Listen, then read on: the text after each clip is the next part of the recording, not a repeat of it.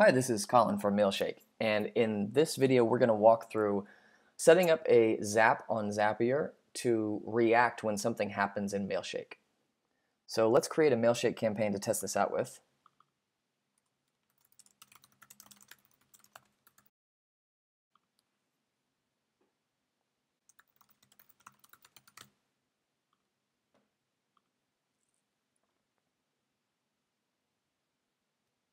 Okay, let's set up a quick campaign. Hello, we're testing out Zapier. Please click on this link and it should log in Google Sheets. Okay, let's make a link to just Google. We're going to skip the personalization step and send this thing out. So that'll go out in just a few minutes. While we're doing that, let's create a Google Sheet. So we're going to go to Google Drive and create a Google Sheets document where we can log these clicks. So we'll call this Mailshake clicks.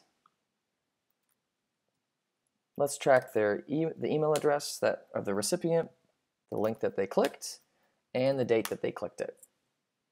Now we're all ready to create our Zap. So let's go over to Zapier and click on Make a New Zap. In the app we're going to choose as the trigger app is going to be Mailshake. And we're going to say when somebody clicks on a link, we want to do something. So I've already connected my Mailshake account. And we're going to connect this to the campaign we just set up. We got a few options we could tweak if we wanted to. And here's the step that Zapier is asking us to test. So with Mailshake sending calendar, you may need to wait a few minutes for that recipient to receive the email. You're going to want to click on the link in that email so that we have something to test in this step. So in other words, don't move forward in this step until you've already clicked on a link. Here's the email that was sent, so we're going to click on this link.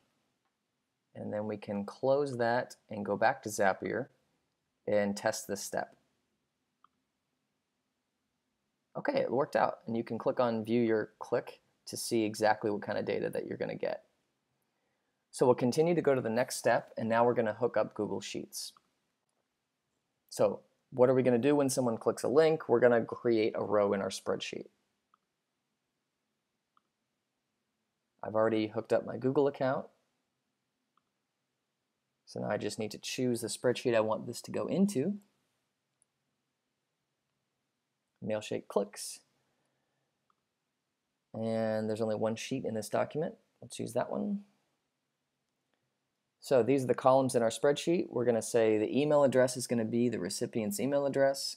The link they clicked is going to be link. And the date is going to be click date. Hit continue. And it's going to give us a test here, so let's go ahead and test it. It says it's successful, so let's look at our spreadsheet. And there it is. So then we just hit finish and we name it Log Mailshake Clicks and then turn it on. So that's it.